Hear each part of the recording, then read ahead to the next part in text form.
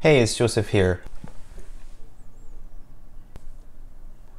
Is this really noticeable? I've got a little weird eye, but it should be okay. Hopefully it's not bothering you.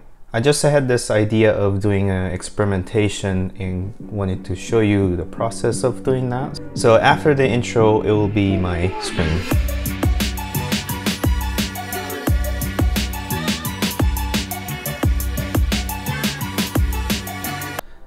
First, I'm gonna open up one of my SketchUp file. Okay, so the model is loaded and I'm gonna start my Enscape.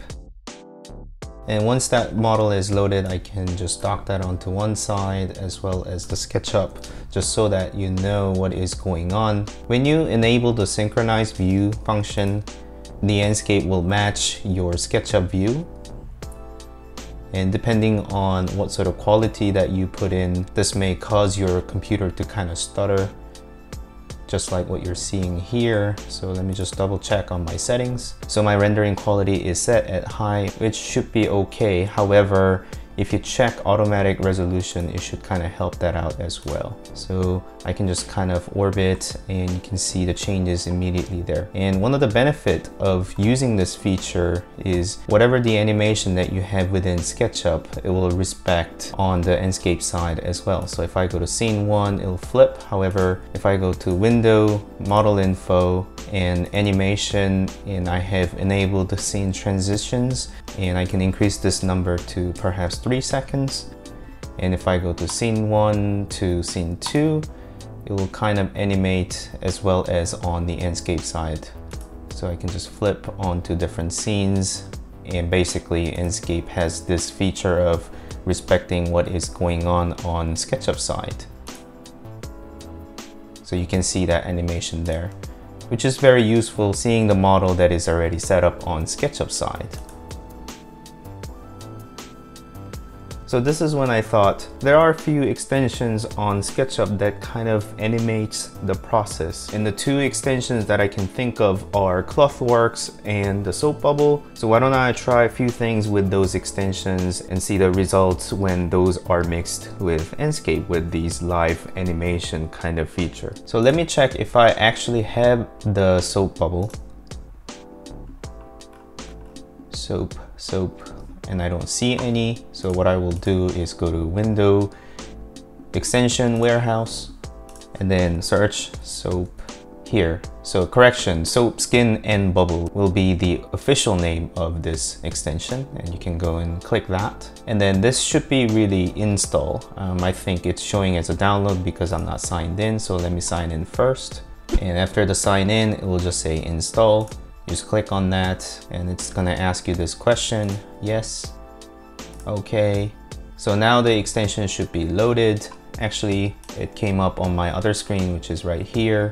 So let me just close that and that tool should be ready there. So with this one, I can just kind of clip that away there so I can see more on the screen. So first of all, go into this roof and hide these as well as these stuff here.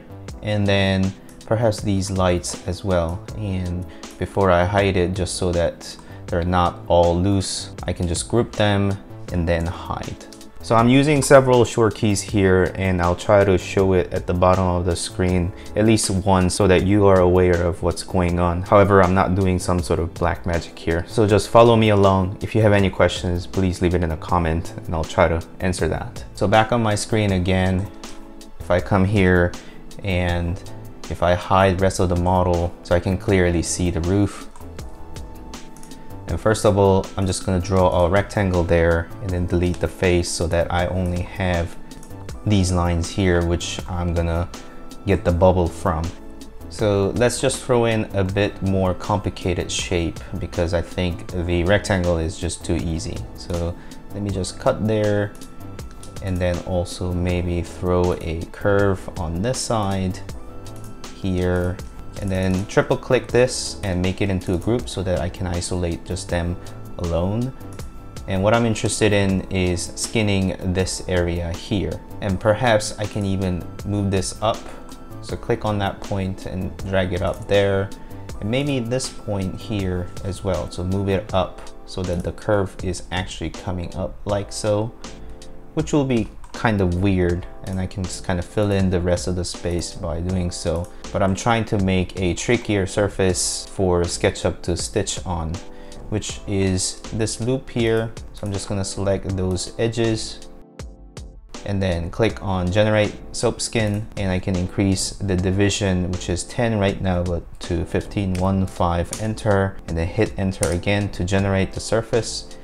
And it's just going to stick a sort of a skin on top of the surface here, and you can see that it's now got some sort of skin on top. Now, the interesting thing about this soap bubble is that you can actually blow it up, and it kind of animates that for you, as you just saw when I was skinning this. It's very interesting. Actually, let me go ahead and hide these columns and this sort of installation here, because it is sort of confusing. So let me just back out a little bit and hide that, as well as these columns. I believe I can select them and then hide like so, and perhaps flip this so that it's not so confusing. So select them and reverse faces so it's all white. And this is a surface which I can select, and then I can click on this button here. It's gonna ask me for pressure. So input pressure plus minus pressure. If I type in 5, enter, and what it will do is it will just kind of blow that area up. And then it is also doing it here. It's kind of hard to see, so let me just kind of orbit around, and now that has blown up like that. Maybe I can reduce the value to maybe 2, which then it will decrease, and you can see that's animated on Enscape, which is kind of cool. It always was possible on SketchUp side, but you can also see that on Enscape side. So maybe do it to 20, which is probably too much, but for the sake of having fun, let's do that. And you can see it just kind of really blows up there.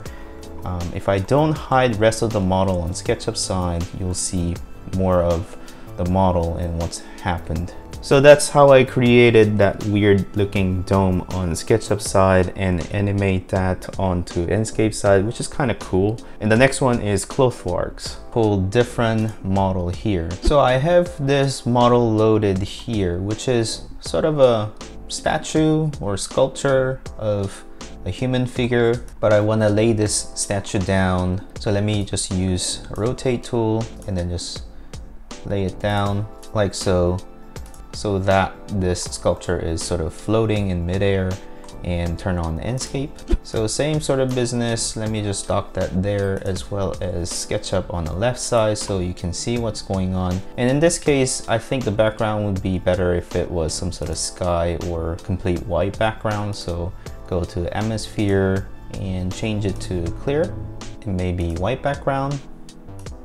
Yeah, that's kind of cool. And same thing, synchronize the views, and this person will be just sort of floating midair, which is what you're seeing on SketchUp side. Now this time I'm gonna pull out a different extension, which is called ClothWorks. So you can install ClothWorks by going to Sketchucation store, but I'll leave the link in the description so you guys can go and download that. It is free and it offers some sort of trial as well for additional features. However, for this purpose, you can use it as a free basis. And because I already have done that, I can just go here and check on ClothWorks, and I'll have this toolbar once I enable that. And for me to use this, what I can do is draw a rectangle on this model here. Let me just reverse it. So I have some sort of surface which I can play with, and I can just make this into a group and right click and find ClothWorks and make cloth. So this is gonna serve as white fabric or cloth on top of this statue. So I say on top, so I'm gonna have to move it onto top of this thing so that my statue is actually below. So once I do that, I have to make sure also this statue is an object that is recognizable. So right click this and make into a collider, which that cloth will collide with and behave in different ways. Now I can just press on this toggle play button, and license is not activated, that's fine, okay. And then you'll see how it drops and then not really behave like a cloth. And that is because I have not made it correct. So I can just right click this and then go here and go to undrape, because it's to go back here, and then change that to simple grid, and perhaps throw in 200. Okay, yes. And once that's finished, view, hidden geometry. And once that is highlighted, I can go back to view, hidden geometry, and then just play that button again, and you'll see it drop, and you see how it just wraps around that person, and you should be able to see on Enscape side as well. Now I am actually puzzled why Enscape is still showing this plane. So let me just kind of back up and see if this needs a bit of nudging. Copy, delete, paste in place. Let me see if that does anything different. There you go.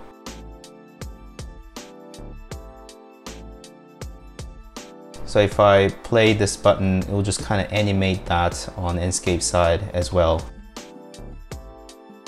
Let me just kind of back up and see this again. So different angle. Let me just kind of get close, perhaps here, and then drop.